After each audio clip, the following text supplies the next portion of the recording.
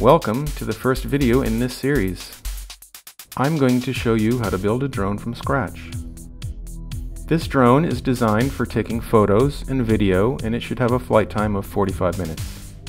The last one I built flew for 40 minutes, and I think this design is a little better. I don't have a shop or fancy tools like a lathe or a 3D printer. I don't even have a garage.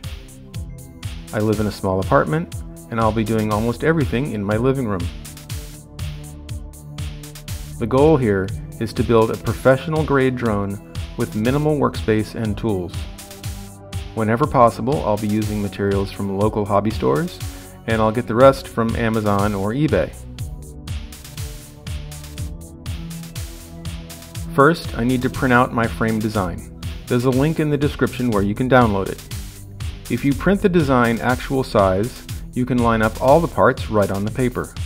This is absolutely the easiest way to get everything lined up perfectly.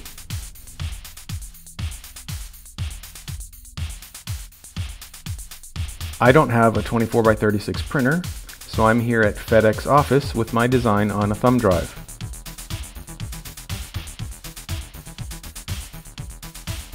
I only need black and white, and as you can see, a 24x36 print only costs $4.69. I always make two prints in case I mess one up.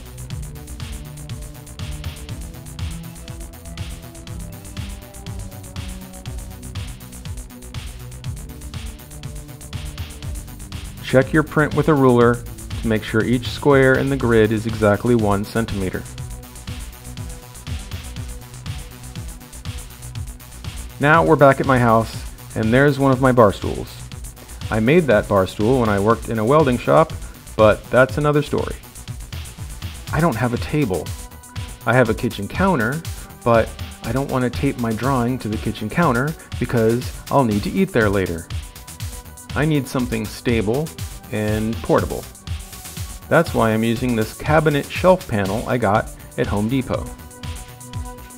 Unlike a piece of plywood, it has a perfectly smooth, flat surface. I put a piece of that non-skid shelf liner stuff under it so it won't slide around.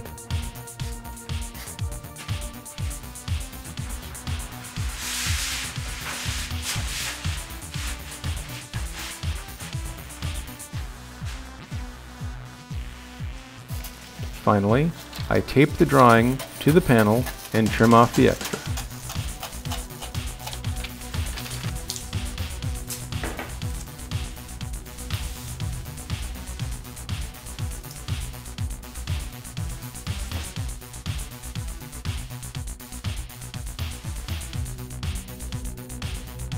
Once I cut all the pieces, I can line them up by placing them directly on the drawing.